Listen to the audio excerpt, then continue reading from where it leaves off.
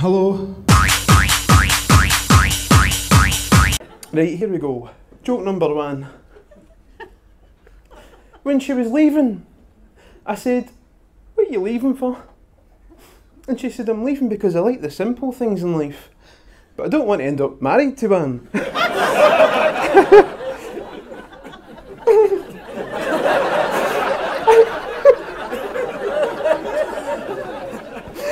She didn't say that. She just fucked off.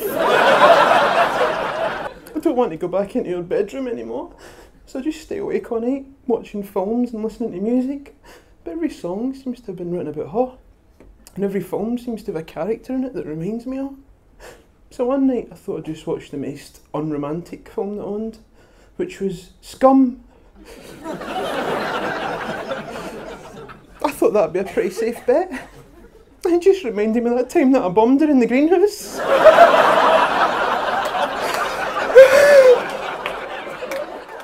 Let's try something else. Let's try some audience interaction. Who wants to talk to me?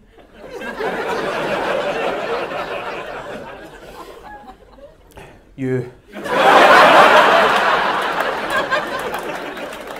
If you don't mind me asking, Kate, have you ever had your heart broken before?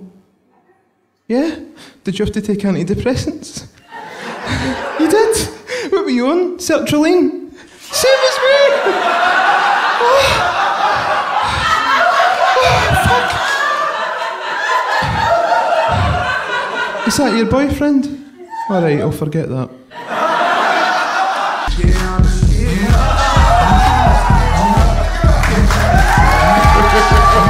Are you motherfuckers doing that?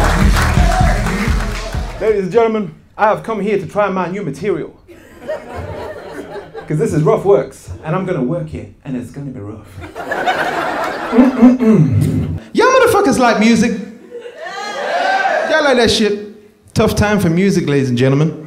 HMV's going down the pan. Now let's say it. But I ain't surprised. Ain't nobody buy that shit no more. I ain't bought a CD since 2003. People's been coming up to me and they'll be like, "Hey Andy, who's your favorite band?" I say, "Motherfucker, boy band." Y'all motherfuckers like alternative comedy? That's right, it's the same as normal comedy, but no motherfucker laughs at the end. Hello, my friends. Children of the night. I know what you're thinking. I know what you're thinking. You're thinking he's no from bloody round here, eh?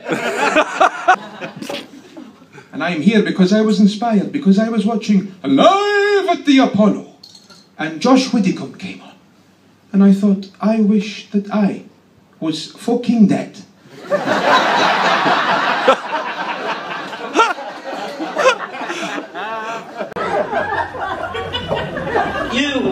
What's your name, mate? Terry. You had a nice weekend, Terry? I've got to address you. Where did you get that t-shirt from? Australia. That's got to be from that alone. That's not how you do that. Audience interaction. Watch the master. What are you doing? Sitting there, arsehole. Quick, witty. That's what they want. I think that's... What was that? I didn't think so. There's so many different genres of music, ladies and gentlemen. So many different genres. One genre of music was invented right here in Birmingham, England. Any of y'all know what fucking genre of music was invented in Birmingham, England? Any of y'all know that? That's right. Reggae music, ladies and gentlemen. Reggae music was invented in Birmingham, England in 1981 by UB40. Believe that shit.